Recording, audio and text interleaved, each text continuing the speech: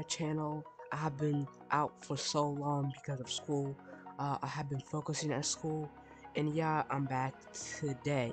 So in today's video, I'm gonna show you how you can get every answer correct on Edpuzzle. Make sure you guys subscribe and like. So what you're gonna do is go to Edpuzzle assignment. It gotta be a brand new one because it's not gonna be like already finished or done. So what you're gonna do right now is go to this website, will be a link on the description. Scroll bottom and get answer. When you go to the bottom, click answer. This is not block on school Chromebook or any Chromebook. It will work any website that you goes. So you're supposed to go to Edpuzzle. It will say get answer, and yeah, you're gonna click. If you want to skip video, you can skip video. I believe you cannot skip video on Edpuzzle. If you want to skip video, you can just skip video.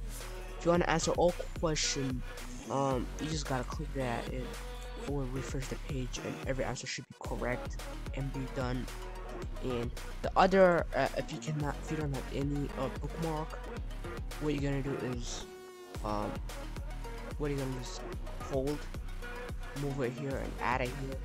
And if you cannot see it, if you can add it, click here on bookmarks. You should see it says get answer. You should see it there, probably.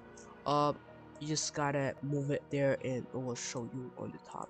So when you click here and click bookmarks, get answer should pop out skip video and answer question. The best thing to do is just click on answer question, where refresh every puzzle will say answer submitted successfully, and there you go. Click show show result. I think so. You're gonna get 100 out of 100. This is a really good myth. Make sure you guys subscribe and like. I have been out for so long because of school. I'm gonna upload videos since today now. Thank you guys so much, and yeah, make sure you guys like and subscribe to my YouTube channel so I can get 100 subscribers. Thank you guys so much, and peace out.